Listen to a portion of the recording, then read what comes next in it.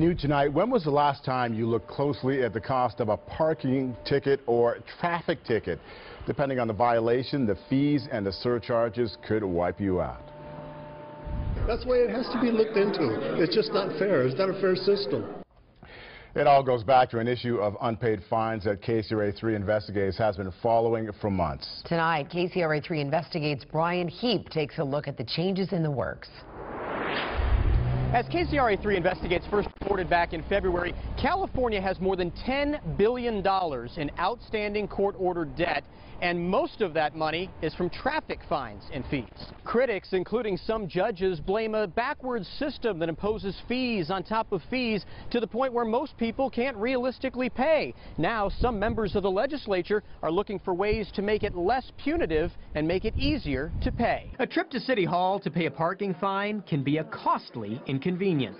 Way expensive for just parking. Tom Garcia showed up Monday to contest his $42.50 parking ticket, in part because he thinks the cost is unreasonable. And if he doesn't pay on time, the ticket more than doubles to $87.50. The average person may have a very hard time. And I'm retired, so I'm on a fixed income. The city of Sacramento does allow people who owe more than $100 to pay an additional $30 to apply for a payment plan. But not all local governments offer such plans up front. Costs can get so high many drivers either can't or won't pay the fine, and that's lost revenue for cities that rely on the money to pay for services. The California court system funds many of its programs the same way. As we've reported, the $35 fine for running a stop sign actually costs you $238 after the state tacks on 10 different surcharges and fees. That's a big difference, and part of the reason Assemblymember Miguel Santiago of Los Angeles is pushing AB 1151, which would make it easier for people to pay parking fines with installment plans. I think this will enable folks to be able to pay their tickets.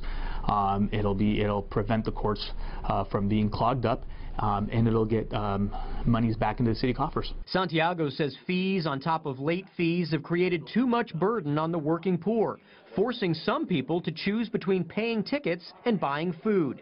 In his home district of Los Angeles, the average parking ticket costs $68. But if you don't pay within 21 days, you get charged late fees that double the cost. And if you want a hearing to challenge the ticket, you have to pay a $25 filing fee. Santiago says there needs to be a better way. The first one is to stop the bleeding. And the ability to do payment plans will prevent the uncollected amount from growing.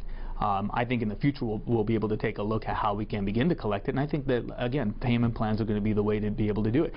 Another way unpaid traffic fines can hurt the poor is when they result in a suspended license. It happens to millions of Californians.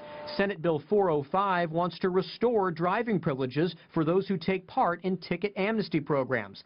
The argument being, if you can't get to work every day, how can you possibly pay the fine and get your license back? That's the way it has to be looked into. It's just not fair. It's not a fair system. Such changes could be a step toward fixing the problem of unpaid court fees, but most critics believe the best solution is a funding system that doesn't rely on fee increases for additional revenue.